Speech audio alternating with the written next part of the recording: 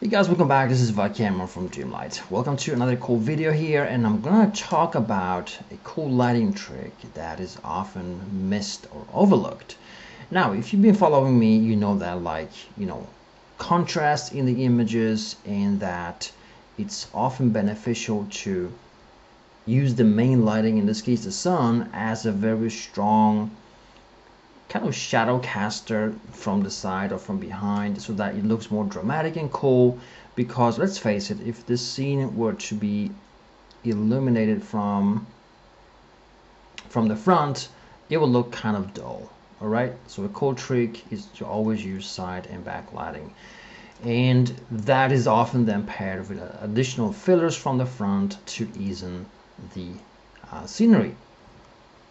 So in this case, I would just throw in an extra spotlight. I would change that light's camera and just move it back in the scene a little bit. Let me just pause while I'm doing this. And I'm gonna put it low on the ground so it doesn't interact so much with the floor. All right, just aim straight at the action and make sure it's a large, nice type of light, like a rectangular shape or something like that, with a little bit of size so it becomes soft towards our character. And now I'm just gonna throw in some intensity, and we have that extra lighting on her right now. All right, now very often when illuminating using this technique, you end up with a kind of dark background, right? I'll just dim this a little bit. And the thing I want to talk about today is something I call connecting the scenery with the background. And in this case, the way I rotate the sun is I wanted to have as much side lighting as possible on this, and obviously create some tension and cool contrast. And in doing that, I also illuminated some of the pillars in the background, but it's still kind of dark here and there. And in order to connect the very harsh lighting we see here, partially obstructed with nice shadow, right? You want to avoid large areas that are lit because that draws attention, but you want to connect the harsh lighting here in the front towards the background by adding some kind of additional stripe of lighting here in the back. And sometimes it's not possible to achieve depending on, well, the scene you're having or the props you're using and so forth. So it's always good to add another, you guessed it, spotlight, right? So I'm gonna do that. And while I'm navigating it to the right position, I'm gonna just quickly pause the video. And now when adding this secondary light, or in this case the third light actually, you wanna make sure it's kind of mimicking what the sun does, right? It doesn't need to be exact 100%, but you want to have it slightly roughly from the correct angle so that it doesn't look weird.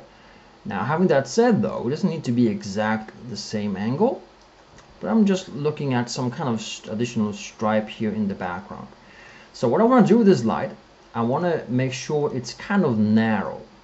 I don't want to illuminate the whole set, right? I just want to cast a very narrow stripe of light, something like that. Let's use rectangular on it as well. Let's use just 1010 and just add some illumination and see where that takes us.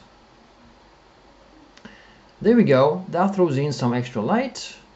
I'm gonna increase its intensity and just see exactly where it goes and what it does. Make sure that it illuminates a little bit more of the scene. So I'm gonna kind of fake it a little bit here. There we go. And I'm gonna get a little bit more here, just add it slightly like that. And you see, this is really kind of not exactly 100% the same angle as the, sun, right? But it gives our scene that additional splotch of light right here. That looks very cool. There we have it, slightly more intensified. So we just project some extra beam of light here across the edge. and that connects the scene with the background.